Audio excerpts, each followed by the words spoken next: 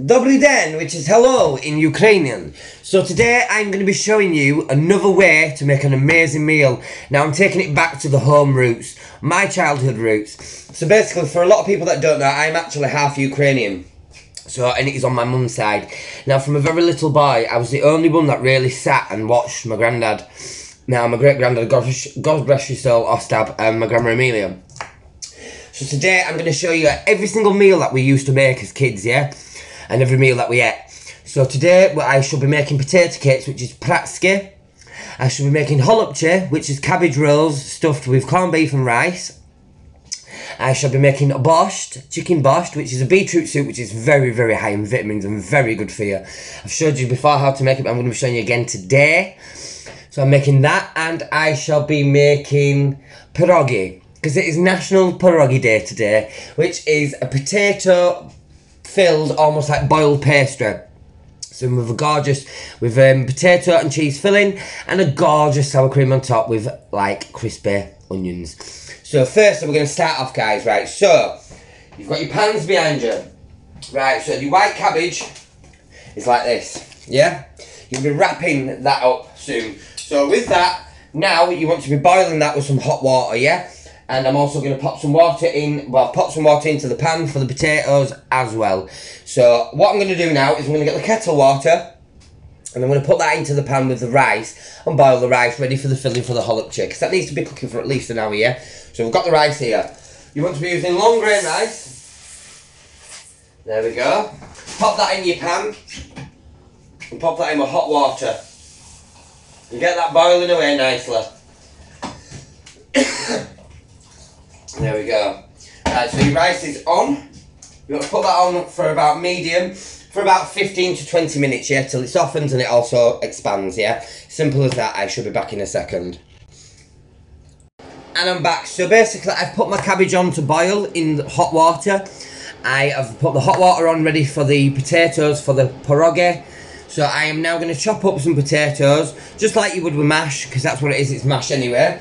So you've got your pre-peeled potatoes. So you want to get your all-purpose potatoes, yeah? So you want them perfect, because you want the fluffy mash, yeah? So all you're going to do with these is you're going to chop these up as if you would with in mash, yeah? So that should be enough. Let me get my knife.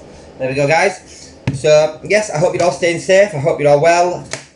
It is hard, still going on, everything what's going on. But we will get through it together, yeah? So, chop your potatoes like so. There is no fancy way of doing it. So just chop them. The smaller they are, the easier to mash though. I will give you that, yeah? Always remember to put a pinch of salt into your hot water, because it helps boil and it also gives them more flavours, guys, yeah? So there we go. Right, so just chop these up like accordingly. Now this is something that I've absolutely always loved from a little kid. Some people are not forced to like this food, but the one thing that I know that is true to my granddad and my grandma's heart is, what I learned is everything that you actually make with this is all made easily and grown. So you've got your wheat for your flour, that's made on a farm. Because in Ukraine, obviously my family, we're not poor, do you know what I mean? But a lot of people in Ukraine are very poor, yeah? So everything that's made is either, like the milk would be from your animals on the farm, the meat from animals, the wheat from the flour would make flour, eggs, chickens. So everything, it's almost like poor food, but to us it's like gold dust. We love it over here, yeah? We've grown up with it, so we love it, yeah? But everything, it's a very, very cheap budget thing, yeah? Because it can all be grown at home. So you've done your potatoes, like so, yep, you're going to pop them into the hot water now, like so, that's the mash started, pinch of salt into your water, there we go guys, yeah, so that's bubbling nice away, and I shall be back in a second. And I'm back, so basically now, what we're going to be doing is pratsky. This is so easy, this is almost like a hash brown, but it's the Ukrainian way of doing it, yeah, this is how I do it. So basically all you've got is your pre-peeled potatoes, you're going to grate your potato. Just like so, and I shall be back in a second because you'll get the gist of this. You just peel all your potatoes into there, boom. And I'm back. So basically you've grated your potato, yes? What we're going to do with this now is we're going to add some ground pepper, black pepper, sprinkle, just a touch, yeah, into the potato. a tiny pinch of salt,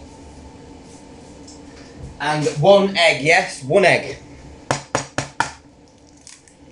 Crack that in, buzz in, yep.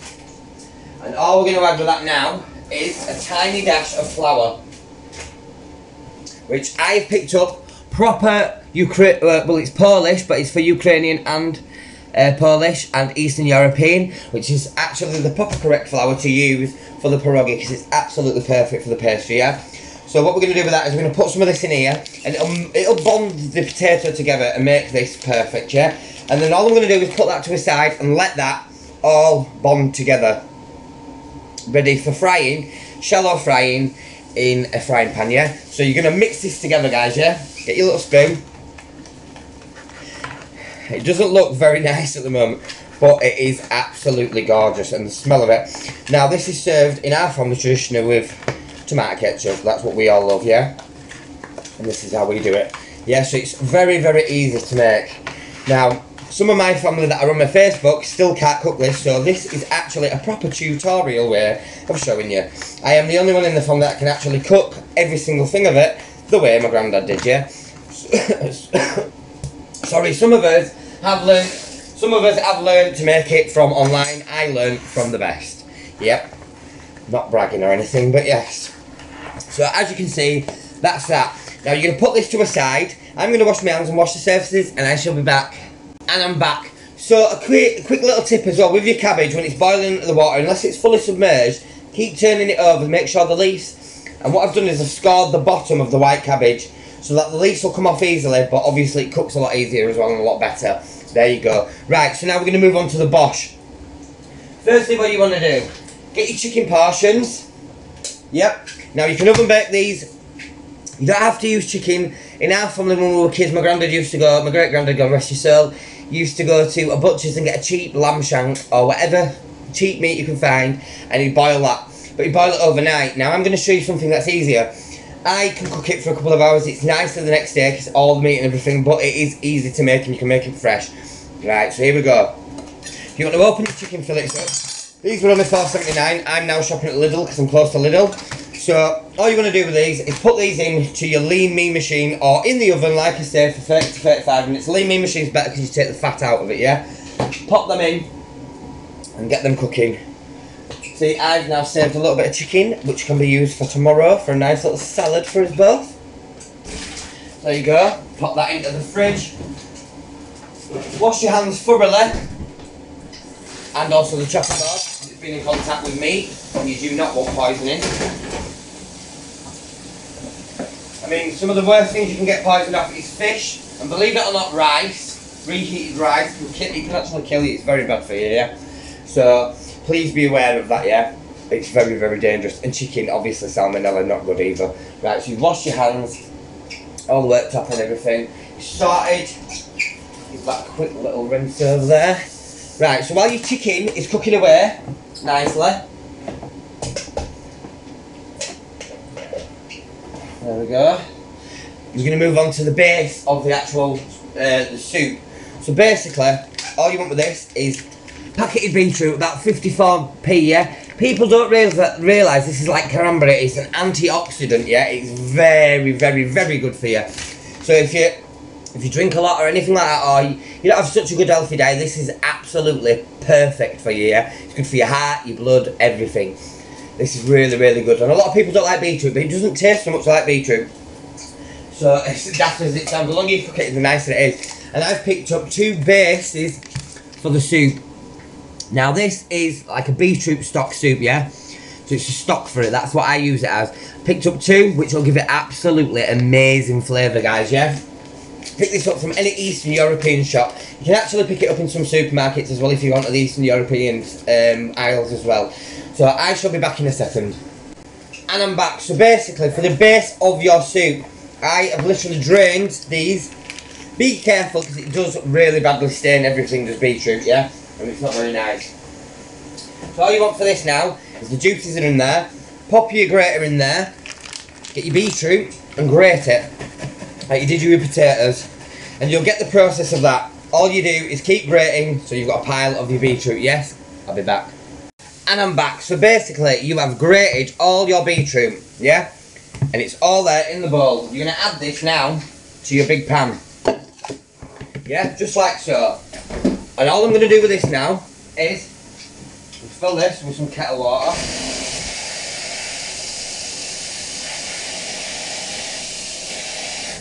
So boil your kettle. While you're waiting for that to boil, you want your 2 sachets, whatever they are. Wherever they are, I cannot find them. I'll have to. Oh, there we go. Right, so these 2 go into your grated beetroot, just like so. Pot smells absolutely gorgeous. I'm going to show you it anyway. 1 minute. So this is like ground down beetroot stock, yeah. See that? You can see it. It's like a purple powder, yeah. You pick these up for about 8 to 9p per sachet, yeah. Mix that in, like so. Oh God, I just stuck that down myself, that was clever. Nice little stain for myself. Which I ain't got white trainers on like. There we go. Right, so you've mixed it in, and that just smells absolutely gorgeous, yeah? And all I'm going to do with that is going to put a tiny bit more pepper in, for flavour. Like so. About half a teaspoon of pepper, yeah? That little taste. Beautiful, yeah? Really strong. Nice flavours. Now when you boil this off, people go, oh, beetroot. Do you know what? It is so good for you guys. People just don't realise that. It's a misconception. You know, it'll taste really earthy, it'll taste really nasty. Now when you put your, if you just did it with beetroot, it would taste a bit earthy. Now with this stock, it takes that away, and the salt and the pepper is absolutely peng. It really is beautiful, guys, yeah? So I shall be back in a second once I've boiled the kettle, and I'm going to dice my chicken that I've been cooking, plonk it in, and you'll see in a minute. And I'm back. So basically, recap.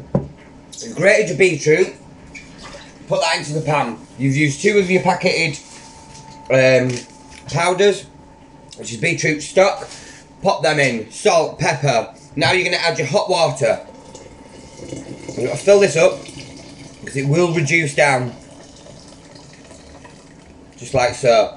And all I'm going to do to this is I'm going to add my cooked chicken that I've used on the lean meat machine. You can use in the oven. You can do what you want with it, yeah? You don't have to use chicken. The other thing that I would say, meat-wise, do not use mince, because it's not for this, yeah? So, use chicken, turkey, duck, anything you want, lamb shank, anything that's cheaper for you, whatever. I do not mind, guys, yeah? I'm showing you the base of it, but I always use chicken. I've always used it. I've used beef, I've used pork, I've tried it all. But chicken is a winner. So all you do now with this, for that, is you are going to pop that on the hob and leave that for about an hour or 2. Bubbling away, yes, on medium. Back in a second. And I'm back. Right, so for your hulupche, I've pre-boiled, as you've seen, some long grain rice. Make sure it's long grain rice. There you go, there it is, yeah? All I'm going to do to this now is I am going to open, well I've already opened it, my corned beef, yeah? I'm going to dice this up into tiny little bits, so I will be back in a second. The full tin, dice it up and come back. And I'm back, so, sorry I'm eating, terrible. You've chopped your corned beef, pop that in with your rice, like so. I'm going to put a pinch of onions in, just like so, and a touch of garlic granules, just for the flavour, yeah? You can jazz this up, you can put mushrooms in, you can put whatever you want in, yeah? All you're going to do with this now is you're going to mix this all together, like so. You get the gist of it, I'll be back. And I'm back. So basically, it is a bit like corned beef hash, really. You mix that together, you mixed it all together, yeah, that's how it should look. I shall be back in a second. I'm literally going to get the cabbage out and get ready to peel off the leaves. Now what you want to do with that is take the hot water out of the pan.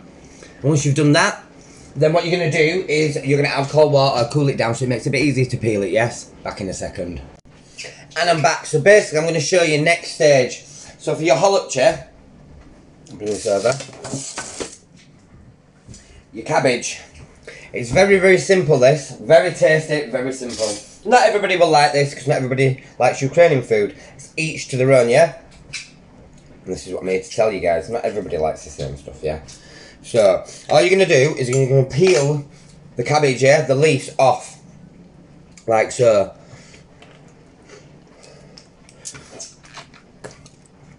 That's how they should look, like that, yeah, with your leaves. Right, and what you're going to do with these is, I'm going to show you 1 second, once I've got this off. Cut round the bottom of the actual cabbage. If you cut round the bottom here, yeah, it actually makes it easy to peel them off. And score it as well before you're doing it. And it just peels off like that. Perfect leaf like that, yeah? All you're going to do with that now is you're going to get your mix.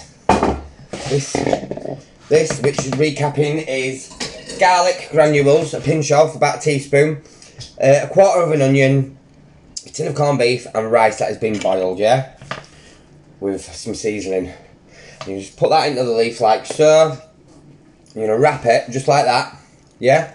And you're going to put that in to your Pyrex dish, your oven dish, whatever, your tray. And it's the same process. And I'll show you, I'll be back in a minute. I'm going to show you one more time. So basically, your cabbage leaf. A nice big spoon of your filling. Wrap the leaf up just like so. Just like that. It's a little parcel. And I shall be back. And there we have it. Your parcels. Your holopche, as we call it, or golopche. So, basically cover this. You put a tiny bit of water in the bottom. It helps steam them and cook them nicely, yeah? I'm even going to put a couple of sprinkles of onions on top, yeah? You can fry them with onions. I'm going to put a couple on top for flavour as well, yeah? And just a little touch of pepper. Whatever it is. There it is. Sprinkle of pepper. Cover that with foil, yeah? And then you're going to put that in the oven for about an hour and a half. An hour to an hour and a half on a low heat, yeah? Like so. And that will cook beautifully. You want the cabbage to get a bit crispy on top, so don't worry about that if it gets brown, because that gives it extra flavour, and that is how we cook it, yeah? So you're going to pop that in now into the oven, yeah? Buzzing. And I'm back. So because you want your potatoes to cool down once they're boiled for the pierogi, do them before you do the pastry. It makes more sense because the heat and everything in the kitchen, the pastry will melt very quickly. So with this, you've got your potatoes. I'm going to add to this some butter, like you would normal creamy mash. No different. Nice lump of butter. There we go. Perfect. Right, and to that, bit of pepper, tiny bit of pepper. Not a lot, just enough to season, yeah? And a dash of milk. Just a little bit, not too much, because you don't want it too sloppy, yeah? You want the mash to be perfect. Right, so there's that. And now I am going to chop some cheddar cheese. You don't have to have cheese, and you can have mushrooms, you can have onions, you can do whatever you want. They even do them as a sweet version as well. You can buy it frozen, but I wanted to show you just how to make it homemade, because that is how I do it. And I love Ukrainian food. It is one of my favourite things. So I am very finely chopping, because I don't want to grate it, some cheddar cheese, like I say, mild cheddar cheese. You can try it with mozzarella, you can try whatever cheeses you like, yeah, in your mash. You can try whatever fillings. It's amazing, yeah? So many people have asked me to show you how to make Ukrainian food, so here it is. Yep. There we go. And all you're going to do with this now is obviously mash, yeah? So once you've mashed it, I'll be back. And I'm back. So right, now I'm going to show you how to make the pierogi. The base of the pierogi, really. Well, it's not a base, it's almost a pastry. So basically, this is what pierogi is. Like a boiled potato parcel kind of thing, yeah? It's a bit like pasta kind of thing, but a bit more stodgier. So basically, all you're going to start off with is the flour. Now, I do it by memory. So I'm going to put that much flour in. 2 eggs. It's really simple, guys, really simple, and it's very cheap, but it's also an extremely filling meal. This is why it's a pauper food, basically. You know, this is what we were told, but to us it's not pauper at all. It's childhood, it's what we love. I do have Ukrainian friends, Eastern European friends, Russian, Polish, all over the world, yeah? All you're going to do is mix all this together, just like so, and it doesn't look very nice to start off with. And what you're going to do now is you're going to literally sprinkle the flour onto your worktop. It is a messy meal, this, yeah? This is a messy one. Like so. Mix all this together. This is all 100% handmade and homemade, is this, yeah? And this is what you call cooking with love. This is what I love. It reminds me of being stood. It's almost like feeling like being stood next to my grandma and my granddad. It takes me back to being a little boy where they used to have a little kitchen and they used to fold out this table, and for hours they'd get up at 4 or 5 in the morning and they would have 3 sittings of family and we'd all go and we'd all eat. But I used to go and I used to love to be there and I used to help them cook. And this is how I learned. It's something that is so close to my heart. So basically you've got your pastry. This is my roots and this is why I will never ever get rid of my surname, because it's something that I'm absolutely beyond proud of. You know, they really worked hard. They came here during the war when Hitler was around. You know, my granddad told me some right stories that he was in a concentration camp and that he suffered, and it was horrible to listen to. And from then they had 2 beautiful children, which he had one sister. He has one sister. Does my granddad Evan. Which she had kids herself, and he had my mum, and then he had Christian, which is her brother, and he went on to have Emma and Kirsty, which are my aunties, and basically that's it. And we've always grown up. I mean, even our Emma's kids, my auntie's kids, have even gone to Ukrainian school to learn the dancing, the singing and stuff. It's something that's always been very true love in our family. You know, there's only one Washnik family. We do have a couple of members maybe still left in Ukraine, in Kiev, because that's where we're from. But I obviously am not in contact with them. I am not fully fluent on speaking, but I have at least took something away from it, which is my cooking. Which is, I think that's where I get my cooking, love for cooking as well, with everything. But that is that. So basically, you're gonna need this, yeah? Make sure there's flour on it, make sure it's not sticking to the worktops, and I will be back in a second. And I'm back. So you've kneaded that. I've cut 2 pieces, and I'm going to do it exactly the same as how it was done when we were kids, with a nice glass or cup or whatever you can find. But this can work as 2 things, a rolling pin and also what cuts the pastry arm. Now this is a very filling meal. Very filling, yeah?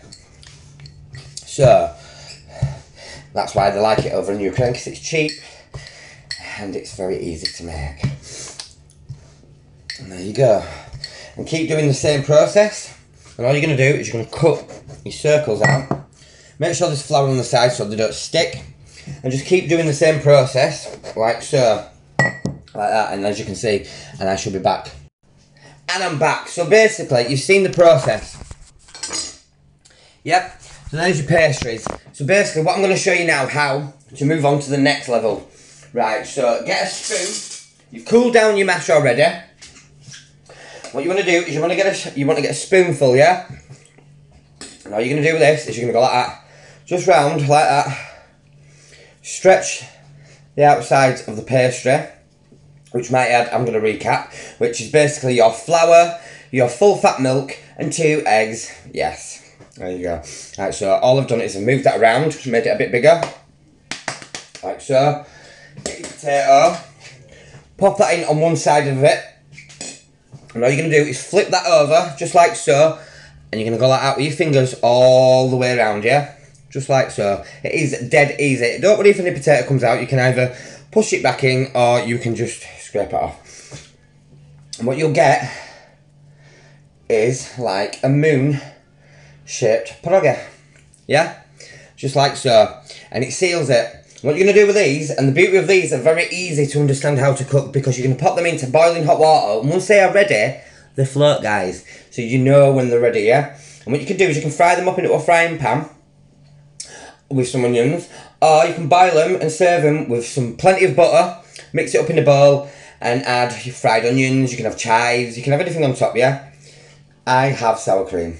I'm very plain Jane. That's how I like it. And so there you go, that's that sealed.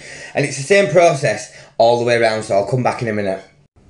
And I'm back. So while your chicken bosh is bubbling away looking gorgeous, and your holopche is in the oven smelling absolutely peng, I'm going to show you the next stage. So basically, you want to get Big pan of water. Boil your kettle. Make sure it's nice and bubbling hot. And you're going to boil that up, yeah, to the heat that you want it, yeah? While I'm doing that, I've got a frying pan full of oil. It's getting up to heat now, yeah? I've left my Pratsky mix, which is a potato, grated potato, with 1 egg, salt and pepper, and a touch of the flour. Plain flour or pierogi flour, it doesn't matter, yeah? You're going to bond that together, and that's how that should look, but you should leave that for a while before you serve it, yeah? Just spill a little bit then, that will clever. So there you go. Right, and you want to put that up to a good heat. And all you're going to do with this is you're going to just like almost like drain the watery side of it off. Just potato cakes like that. What you're going to do is you're going to pop them into your frying pan, almost like a circle shape, yeah? I'll show you in 1 second. Right. And this is Pratsky. This is what we call potato cake Pratskys, yeah? And you want a couple of these. It is a very, very filling meal, all of this. Like I say, it's very cheap to make. Put them in like that.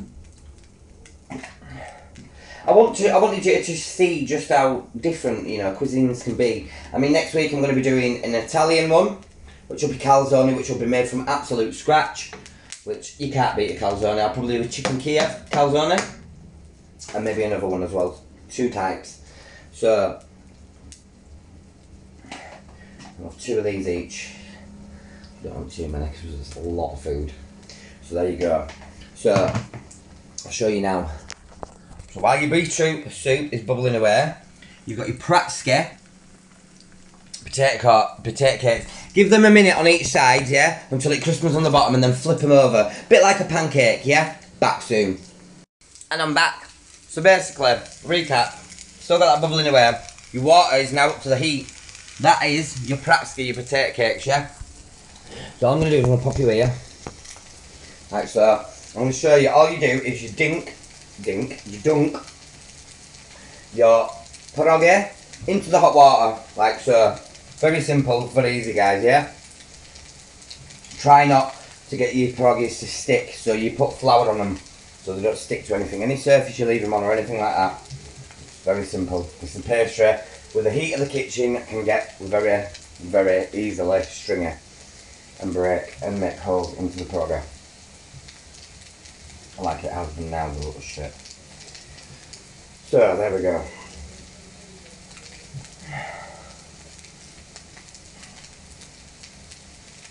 And there we go. And that is simple. You want to boil them till they float. The Pratsky is nicely crisping away. Your bosh is on. The hollop cheese ready nearly. Boom. And I'm back. So basically I've served out the Pratsky, which is there. That will be topped with tomato ketchup because that is the key for that flavour. That's how we eat it. You can have it with other things like sour cream, whatever. We do have it with butter. So and we have it with ketchup and we have sour cream. That's how we've always had it. Or cottage cheese because some people don't like sour cream. So basically what I'm going to do now is I'm going to, while the pierogi is cooking and the borscht still, I'm going to get out, oh god, fuck me, that's hot. I'm going to get out my holopchi, or golopchi people call it, which is there. And I'm going to simply serve that onto the plates and I shall be back in a second. And I'm back, so I've put my borscht into the bowl, I've served out the holopchi and the Pratsky, which is next to it on the plate. I'm now going to do the pierogi, but I'm going to show you what you do with the pierogi, yeah? So, as you can see, like I say, when the pierogi is ready, it will float, like so. So, what you do with this now is you take that out, like so. Oh god, that's a bit hot. Pop it into your bowl. Pyrex, doesn't matter what it is, even if it's a pan, whichever. Drain the water, whatever you want to do. I do it like this. You don't want to do it like that, you want to do it like this. So you go like that.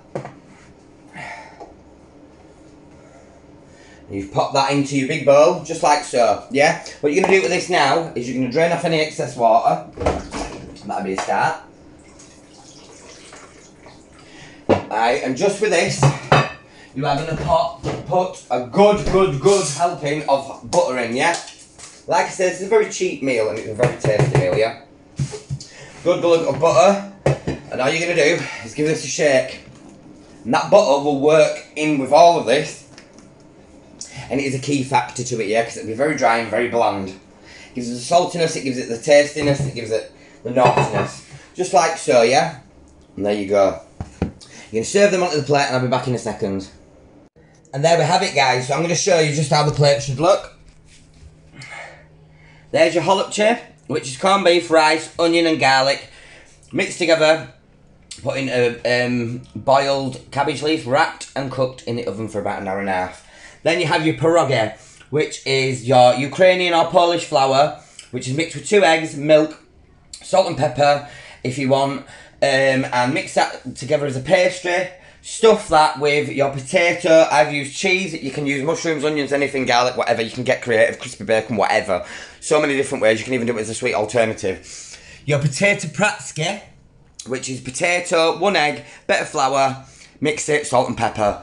Your borscht, which is a borscht concentrated liquid, or you can get the powdered, which is a concentrated like powder which you can make out of the soup. You grate your beetroot, mix that all together, salt and pepper once again. More pepper because it gives it that little bit of a kick, yeah. Cook your chicken either in the oven, grill, fry, or lean machine like I do, get rid of the fat, and it's more healthier. Mix it all together, boil that for a couple of hours. It's even better the next day. You can serve that with crusty bread as a serving suggestion. You can buy a bread which is from Ukrainian shops, Eastern European. It's called rye bread. You can make it yourself. It's absolutely gorgeous, guys. It goes really, really nice, and it actually lasts longer, does the bread a lot longer because of the rye. So, serving suggestions with this. This is how we have it. With your pierogi, you want to get some soured cream. You pick that up, top that on, just like so, all over your pierogi. Yep, there we go. And basically with your holopche, we serve it with tomato ketchup, and same with the pratsky. Give it a little blob, just like so. Just like so. Little tiny dusting of parsley onto your pierogi. You can have chives. Just like so. You can do whatever, you can have fried onions. I'm going to use parsley today because I like fancy it. And there is your finishing product, guys, yes?